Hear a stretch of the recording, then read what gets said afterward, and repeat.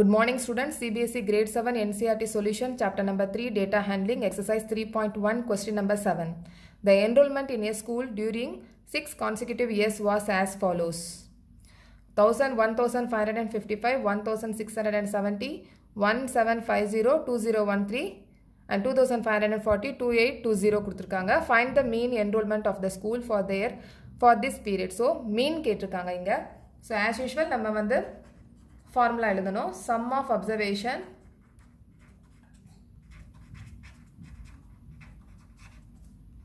by number of observation. Okay, so இங்கே sum of observation என்ன வரும்?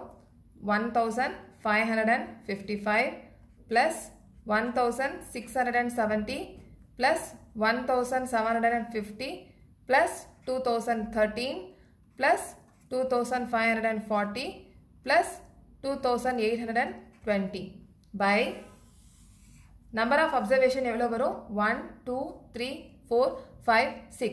Number of observation 6.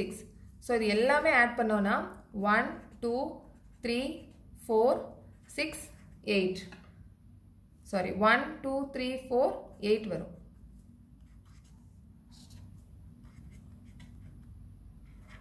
Okay, by 6. இப்போ நம்ம இதை டைரக்டா 6 டிவைட் பண்ணிடலாம். 1, 2, 3, 4, 8. So இது 2 times போகும். 3. So 3 போகாது. So 0 போட்டுக்கிறோம். Next 4 கீழே இருக்கிறோம்.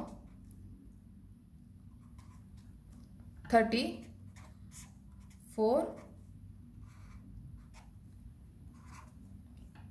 8 times.